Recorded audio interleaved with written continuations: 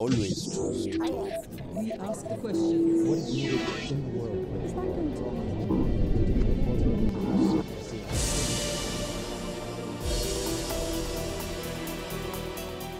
U 4 mjeseca ove godine na Mediteranu je život izgubilo više od 1500 osoba.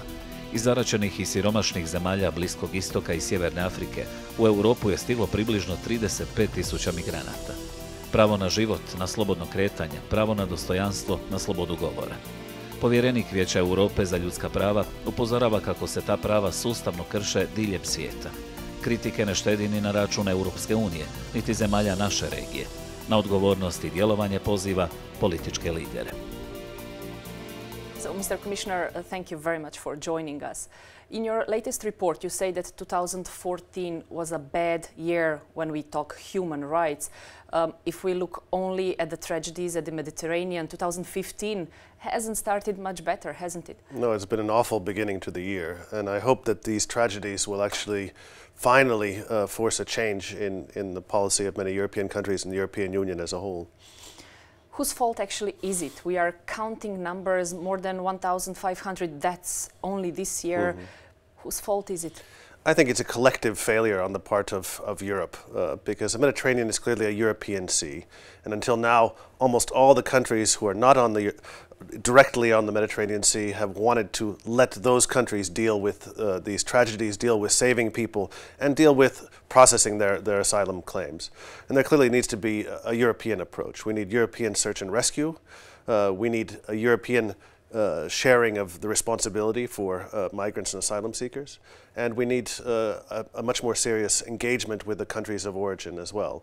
And thus far, it has just not happened. Italy has done a lot in terms of saving people, but everybody else has kind of watched with horror, and there have been a lot of words and very little action.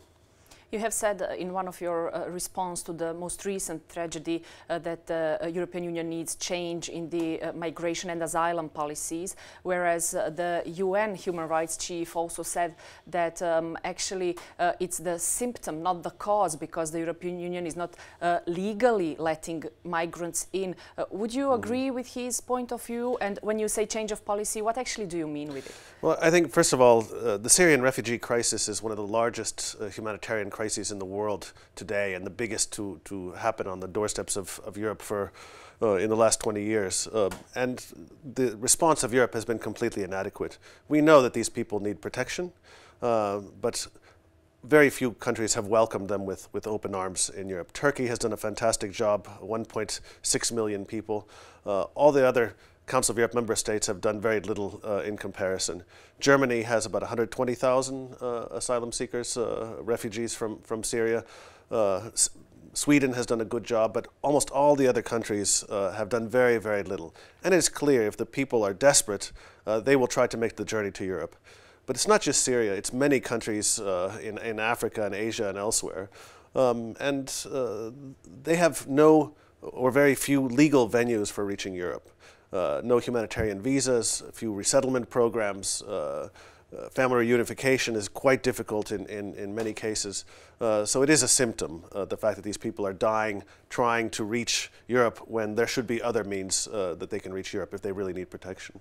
Can I ask you very bluntly, because some people are asking themselves that, why is it actually our problem? Why is it European problem? Why does the EU need to do all this? Well, if you look globally, the EU is not the largest destination for refugees and asylum seekers. There are countries like South Africa and Pakistan and others which are much poorer. Or if you look in terms of the Syrian refugee crisis, you look at places like Lebanon and Jordan, which have received hundreds of thousands of people. The numbers coming to Europe are not that big. And Europe has among the wealthiest societies in the world, and every country in Europe has signed up to the Refugee Convention. We have obligations that we need to fill, and it's clear that we are not fulfilling those obligations at this moment. On the other side, has the Europe failed in compassion? Yes, it has failed in compassion because it sees the approach has been primarily security oriented. What can we do to stop the arrival of people? What can we do to have more surveillance, more fences, to stop the people from coming, and not why are these people coming? which of them need protection, and how can we improve our approach, and how can we make it more human rights oriented. Just recently, ministers for foreign affairs reached a sort of a political agreement on a 10-point plan. Among others, there's an idea to capture and destroy vessels of smugglers, going into another civil military operation. Is that a solution, or will it just cause more deaths? I think that that's part of the solution, is to stop, to attack to get the traffickers and smugglers. But this is a symptom. People who want to reach Europe will they will pay smugglers to get here. During the Mare Nostrum operation, not only were 150,000 or more people saved, but a number of smugglers' boats were captured, and smugglers themselves were tried. So I think that's part of the solution. But until now, that's been the primary approach of many European countries, and I think that's inadequate. There seems to be more questions still in the air about the ideas of the EU, how to solve the situation, but only this capturing and destroying vessels, civil military operation, sounds lots of like kind of a war. I mean, after all, smugglers are a criminal organization. I assume they will defend their business, no? Yes, they will defend their business, and the desperate people will find other ways to reach here, by land or by sea. So that is not really the solution. That is also a symptom, and we cannot avoid looking at the root causes of the desperation of people who are willing to risk death, torture, everything to reach Europe. One of the points also mentions establishing a program of return. What does actually this return mean? Doesn't that mean just the same killing them? I mean, they're fleeing from war, from desperation, from poverty. So where are they? I mean, where would we send them back to? Well, not everybody can be sent back. It's clear you cannot send people back to Syria. You cannot send people back to many countries in Africa. But what we need to do is look at each case on an individual basis to assess whether or not that person has a valid claim for protection. And if they don't, then they can be returned to their country of origin if their country is not in the midst of a war, if they do not face persecution when they return. And there are many people like this. Not everybody has a valid claim. And returns can be voluntary or they can be involuntary. Until now, most returns are involuntary. People are forced to go back, and there have been often abuses during this process. What we need also is to help when people do not have a valid protection claim, but they're fleeing poverty, to provide them incentives to return to their country, to help them set up a business in their own country. And there has been some work on this area. But returns have to be part of any rational asylum policy. You cannot let everybody come, even those who do not have an asylum claim. Then the whole system breaks down. So do you think that this 10 points plan will be enough? Is it at least a start? It's a small start. I'm very cautious because until now similar plans have not really brought results, and many of the measures are still voluntary distribution, voluntary resettlement, and we know that there are very few volunteers in Europe to help refugees. But I think that it's a first small step forward, and I'm hoping to see much more. Because it's not just about solidarity towards migrants, towards refugees, right? I mean, it's solidarity among member states as well. And there we see kind of splitting between member states, south, east, everyone taking care of their own problems. Exactly. It's a complete lack of solidarity within Europe. And what's interesting is that you see countries that thought they would never be faced with migration flows suddenly being faced and realizing how important European solidarity is. So the key thing is, will countries begin to think in the long term that they cannot afford to stand aside, that they might need assistance in the future as well? So we have one crisis, some even call it like on Mediterranean, making a vast cemetery out of it. On the east, we have Russia-Ukraine crisis. Where is the Europe heading actually with this division of problems, so to speak? Well, these are the two you mentioned, the most serious problems that I have been dealing with: migration and the Ukrainian crisis. But there are many other human rights crises in Europe as well. For example, very bad counterterrorism policies that are often being discussed and adopted in many European countries now. The situation of Roma remains desperate. The situation of human rights defenders in many countries, in particular Azerbaijan, remains very dire. So there are many, many different human rights crises. It's a very bad environment right now for human rights. Thus, European cooperation, legal norms, the work of the Council of Europe, I think, is more needed than ever. But the environment is not very friendly. You said very bad counterterrorism measures. So what would you expect in that field to be done? Well, what I've urged countries to do is go slowly, consult with your human rights experts, with your human rights ombudsman, with your civil society, because haste is not a good counselor in this situation. Second of all, to make sure that laws are very precise, that they cannot be applied arbitrarily.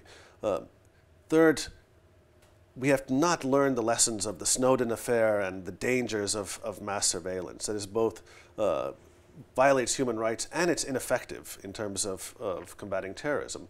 And of course, not to stigmatize Muslims as being all terrorists. This was a huge mistake, I think, that we made over the last 15 years in many different countries. And it actually undermines the cause of counterterrorism. It breeds alienation, which then can feed into radicalization. Recently, we have witnessed attacks in Paris. There were some anti-terrorist actions in Belgium as well. Will we be seeing more of that? Well, I think in democracies, 100% security is not a reachable goal, and you would have to sacrifice all of your freedoms to reach it. And I don't think any European society is ready to do that. But terrorism is not a new threat in Europe. We have seen terrorism in many different countries in Europe for tens of years already. I think there are some new aspects to it. The returning jihadis from foreign conflicts, this is a relatively new phenomenon, but also the technological means available to governments, and not just governments, to conduct surveillance and so on.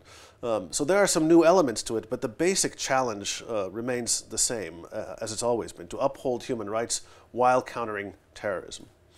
One of the ideas is, or projects actually soon about to be finished, is the passenger data records. Will it violate human rights as data protection, or will it really help as much as they are announcing it will? To be honest, I'm a bit skeptical that it will have a huge impact on the struggle against terrorism. I think it's important that safeguards remain in place for data protection, that we should not allow all of our data to be collected and used and everybody be placed under suspicion. This is a danger with these kinds of mass untargeted measures, is that everybody becomes a suspect. And this is not a good place for democracy to be in. You seem very skeptical towards quite a lot of things that the EU is trying to do. What is your best advice? What would you be doing if you would be in charge of the EU? Of the EU? Oh, I would not presume. No, the EU does a good job in some areas, and I want to see it do better in other areas. Actually, within the EU, the European Union has very little competence in human rights areas. For example, there is no EU acquis on freedom of expression or prohibition of torture. There are certain areas where the EU has power to legislate and has power to enforce its laws. And what I have urged is the EU to do better where it has this competence, and where it doesn't have competence, then it can cooperate with the Council of Europe and our institutions. And this cooperation takes place. It's very good. It can be better. And I think what's interesting is the European Parliament is playing a more and more prominent role in putting human rights on the agenda at a political level, even if they don't have legal tools to address them. And I think this is an interesting development. But we have many good partners in the EU, so I don't want to say that everything that the EU does is bad. I think they do a lot of very good work. Are these two problems we've been talking now, so anti-terrorism, migration, is this something that will be dealt with in a certain time frame and then put aside and forgotten, or should we get used to it as a sort of a new reality and something that we will be seeing in news headlines for quite some time? I think we will be. I think these two issues will be with us for a long time.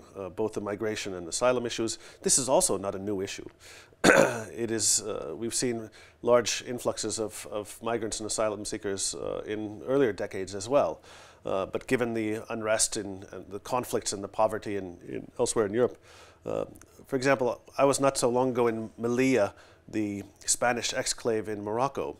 And when you learn that the difference in income between Melilla and Morocco is a factor of 12, that people in Melilla are 12 times more wealthy than people living in Morocco, you realize that this pressure, this migratory pressure, is not going to go away from the bordering areas and all of Europe, and that all of Europe needs to have a much more human rights-oriented policy and a long-term strategy to deal with migration. You have traveled to Balkan countries as well last year.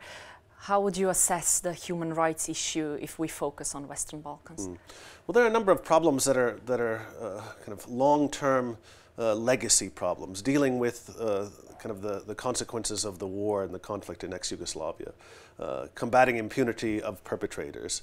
I think in every country work needs to be done there. I was just in Serbia, and there's some progress has been made. While I was in Serbia, a number of charges were filed against people for the Srebrenica massacres, and I think I was very pleased to see that, and I think it was about time. A lot of missing persons are still unaccounted for, and this leaves a lot of anguish for the families who don't know what happened to their loved ones. They cannot close that chapter in their lives. Roma, especially displaced Roma from Kosovo and other areas. I've visited some of the nastiest Roma settlements where people live in absolute poverty. I was in one outside of Belgrade where the children hadn't washed in a long time, and they're not in school. And I tried to convince the authorities. I said, listen, this is a disaster in the making. If you don't get these kids in school, this problem will be with you forever, and it will keep reproducing itself. So you have to address the education of children. So Roma is a huge challenge for the whole region, but it's a challenge everywhere in Europe. And media freedoms in some countries I went to, journalists really feel under threat. They feel like they're being surveyed by the government. Organized crime might threaten them.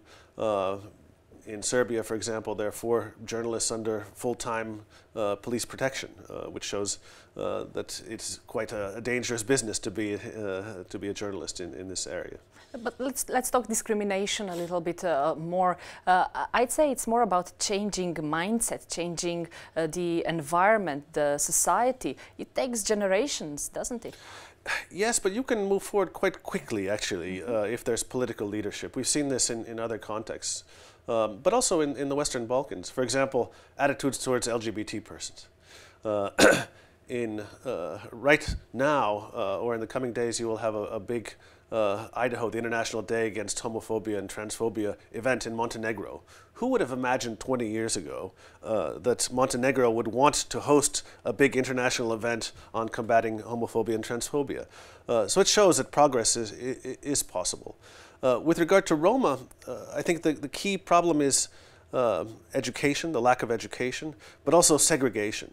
Segregation, when people live in settlements far away from the majority community, this is a breeding ground for prejudice. When you don't interact with people, when you don't cooperate with them, when you begin to see them as a group and not as individuals, this is what breeds prejudice and discrimination, and we have to fight against it. But political leadership can make a whole lot of difference. If I may, a bit bluntly again, making their lives better means making our lives better? Yes, I mean, I think that this is a huge, first of all, we are wealthy enough to include all of the vulnerable people in our societies, not just Roma, but persons with disabilities, unaccompanied migrant children. We are not poor societies that are falling apart. These are among the wealthiest societies on the planet. Second of all, they can make a real contribution to our societies, to our labor markets, to our culture, to our political life, if we give them the chance. But we have to give them the chance. The majority that has power has to involve these minorities, and it has to combat the prejudice and discrimination that is so prevalent in many countries. And already I have made a bit of a mistake in my question, dividing on them and us. Well, this is a habit of mine that is hard to break. We are them, and they are us. Talking a bit more about Balkans, which country would you say does the worst, if you dare to assess it in that way? Well, I don't compare countries in this way, but I have not visited all the countries of the region yet. I still have to go to Bosnia and Herzegovina, and I have not yet been to Kosovo. Kosovo is not a member of the Council of Europe, but my predecessor did some work there. So I have an incomplete picture of the region. But I think in each country you can find areas where there's progress and some serious problems. As I said, I think all of the countries of the region have a lot to do with regard to the past and past crimes and accountability. All the countries have a lot to do with regard to Roma. Two of the countries that I went to, I focused on media issues, Serbia and Montenegro. There the threats against journalists have been most prominent. But when I talk about, there's one issue that I raised in a research paper about the right to leave a country. I found that particularly in the former Yugoslav Republic of Macedonia and a little bit in Serbia, there were efforts by the authorities to restrict the emigration of people, the departure of primarily Roma residents because they were afraid that they would ask for asylum in Western Europe, and then Europe would retaliate by putting visa requirements on the entire population. So some of the measures put in place in these two countries are also problematic with regard to Roma. When can we expect you to travel to Bosnia and Herzegovina? Oh, it's on my agenda. I must visit all 47 member states of the Council of Europe, and I cannot mention a date right now, but I will be going there in the relatively near future. What do you expect to see there? Well, I was there not too long ago, I think a year and a half ago, for the Srebrenica commemoration. And of course, Bosnia and Herzegovina has the very tragic situation in which so many powers are in the cantons that it's very difficult to move forward on a number of policy issues. So I'm hoping that by the time I visit there will be some progress on these issues, but I'm not holding my breath because the Dayton Agreement I think really kind of emasculated the central government and made it very difficult for them to move forward on many issues. Politicians within the EU don't really like to talk about the Dayton issue. Now you mentioned it, I have to ask you, what do you think about it? Well, I think it was good to. It was a tool to stop the war, but it was not a good tool to build a sustainable country.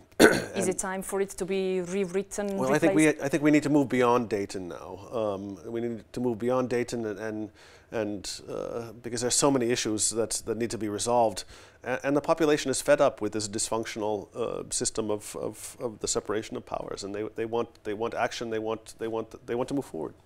Talking human rights, let's talk more optimistically. Which country is the best to live in if you want your rights to be protected? Well, I think that, again, I don't compare countries, but it's clear that, for example, for the wealthier West European countries, the most difficult issues that they deal with are how to cope in a human rights compliant way with migration and asylum seekers. This is a very common topic for me in these countries, but also the situation of persons with disabilities. It is also very difficult in many countries, even in the so-called old democracies or old member states. So every country has human rights challenges. I would not say that there is no human rights paradise in the Council of Europe. Thank you very much for your time. Thank you. We ask the questions. What is needed in the world?